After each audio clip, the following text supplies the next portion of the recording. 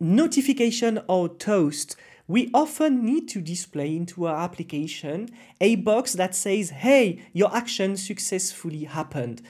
And in this video, I'm going to show you many options to add notification into your Next.js application. But stay until the end, because at the end, I'm going also to talk to you about one of the latest package that came out, and which is for me the most impressive and the best on the market right now. All right, so the first option, it's ReactToastify. So here we've got an example of what we are looking at. Here, it's basically a box that appears for some time, like let's say 3 to 5 seconds. And we've got some text into it. We can have emoji, we can have some colors to say, hey, it's a success, or it failed, or warning, something happened, or whatever information.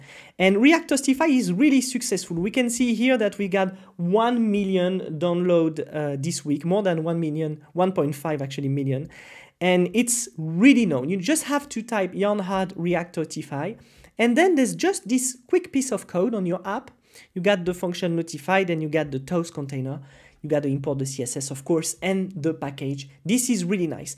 The problem here for me is that here there's probably too much style for me. I would have to really work on the style, because probably in my application, I don't want to have such a box like this, such a padding or whatever. It would make really a difference with my style.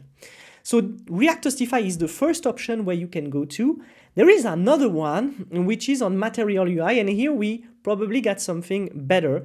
As we can see here, when I click on the button, I have the notification which is here.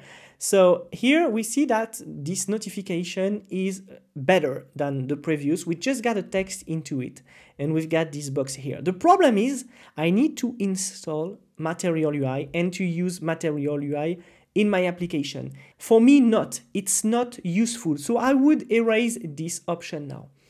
The latest option is to create your own Tailwind CSS toast. However, it's probably a bit a waste of time when you want to go fast, because you would have to write your own CSS. And here on Flowbyte, we've got an example. Here we've got the notification that appears, and we can put our own style. This is very nice. But the thing is that I would have to create my own component. So for me, it's not necessarily a problem to code my own component, but you got to know that it's some time that you got to pass on coding your own component. Recently, we had this package Zoner that came out on Twitter, and this is the one I wanted to show you today and that we are going to use in a demo. Zoner, it's an opinionated toast component for React. And we see that it's basically the same here. We got npm install Zoner, and we got some code. It's really, really easy to use. And then we got this toast even has been created option. And we got the position also, which is here. And when we click on it, we see clearly that we've got a component toast here, which is really simple. Okay, there is almost no design. Okay, there's a bit of shadow, but it's really empty, and I really see it into my app, because right now, Zoner here is probably the most light package that we've got, and also this is the one with the less style. So let's just copy paste this. Let's come back to my app. I'm going to stop, and I'm going to install Zoner in here. When it's done, I have to restart my application, of course, and I need to go to my layout. So I'm going to come back to my layout, and on the top, I'm going to import my toaster here, just down there. And here, what I'm going to do also is to use my toaster directly into my layout. So I'm going to go down, and just after my children, I'm going to use this. Here, I'm going to turn my layout as a client. So I'm going to use the client. And so I'm going to remove this metadata. And there we go. Let's use this package. So on my page, I got a button, which is notify me. So I'm going to come back here. I got my notify me.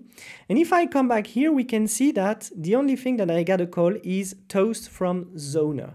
So I'm going to come back in here. I'm going to go on the top, and I'm going to import toast from, and here I can call my package, which is Zoner.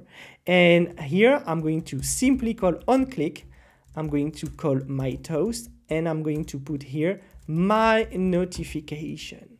okay? Or success. Probably it's better to put success because this is what we want to do. So of course, what I need to do is to use it as a client here. All right, let's test the notification. If I click here on notify me, we see here this nice notification success that stands for a moment, then nicely disappear. I love it. Okay, let's say that now I want to have some colors, and what we can use is rich colors. So I'm going to get back and I'm going to put rich colors as a property in here.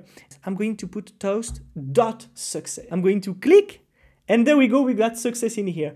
As you see, the code is really light. It is working. This is perfect. And now I'm going to try with error, and I'm going to get back, and I click here, and we've got an error toast. If I click multiple times on it, we see that we've got this nice animation that is actually showing toasts on top of each other, which I like the most. Now I can put expand true. And if I click, we see here that we've got a list of components that are on the grid just here. Personally, I prefer not to expand. So we've got here all the notification on top of them. And if we wait a little bit, they will all disappear. We saw in this video that we got many options to create notification or toast inside your Next.js application. You can either download a package such as ReactToastify or Zoner, which is for me the best. Or if you want, you can code your own notification system through Tailwind. The notification, it's a big part of JS applications right now on the market, because we always want to show that there is some dynamism inside our apps, and we always want to talk to the user and say, hey, something wrong happened, or hey, it's a success.